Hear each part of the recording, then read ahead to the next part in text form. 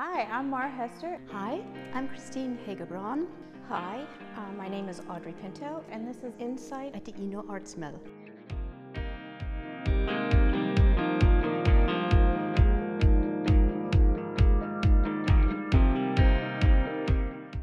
So my favorite piece is this series behind me, is the Here, There.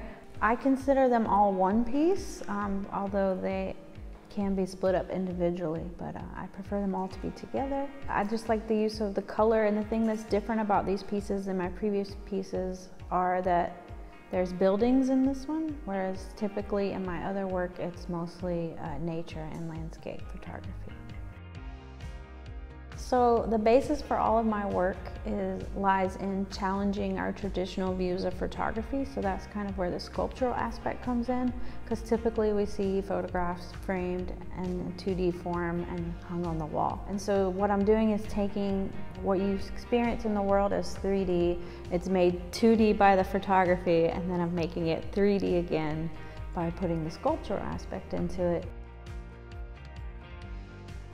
So I create abstract line art out of fabric and thread.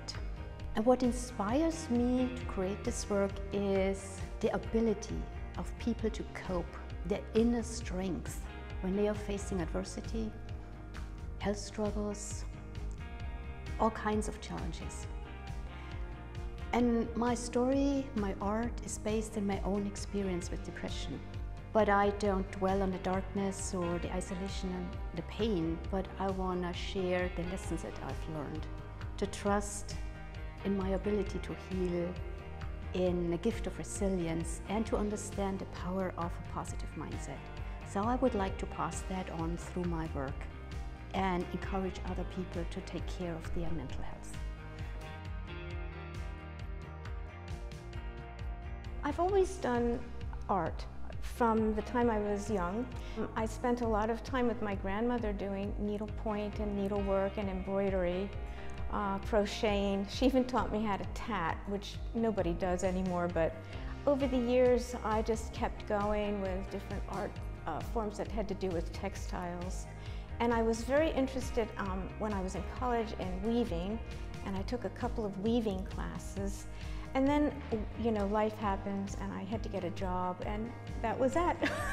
I ended up, but I never stopped working with my hands. It seems to be very integral to my happiness and well-being. It's absolutely amazing how many different book forms you can play with and how many different papers you can use. So I just kept taking workshops.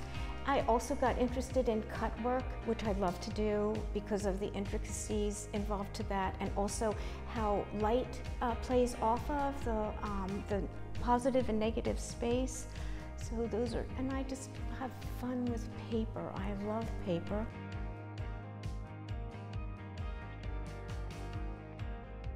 I think it makes it so it's an experience that you'll never experience again. So even if I hang these up again elsewhere, they won't be across from Christine or Audrey's work, so it'll never be experienced the same again.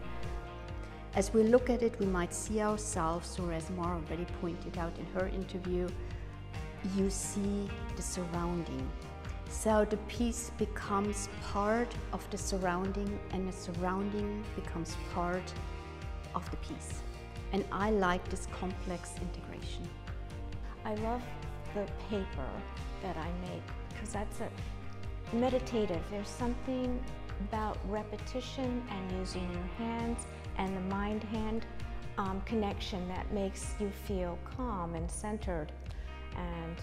But that's for my grandmother.